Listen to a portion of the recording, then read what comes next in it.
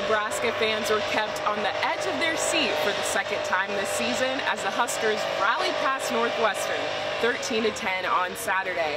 Nebraska players spoke to the media at Monday's press conference. Lane McCallum's 24-yard game-winning field goal gave Nebraska the win on Saturday.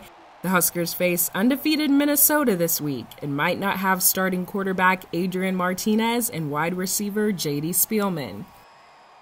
All the receivers, all the running backs we have confidence in. We have confidence in Noah. So really just going through the weeks exactly how we've been doing, preparing the exact same way that we have. Martinez suffered a leg injury in the third quarter and did not return to the game on Saturday.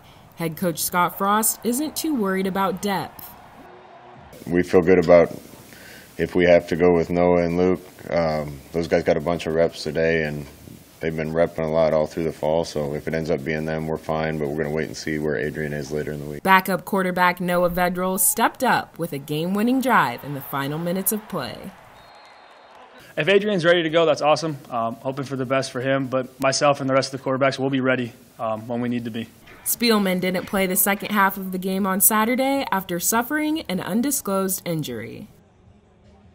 Saturday's primetime matchup may feel like Christmas. The high in Minneapolis is set for 38 degrees and a chance of snow. Never played in the snow before, so that'll be a first. Nebraska travels to Minneapolis on Saturday to face an undefeated Minnesota. Kickoff is set for 6:30 Central Time on FS1. Reporting for Husker Online at Memorial Stadium, I'm Allie Snow.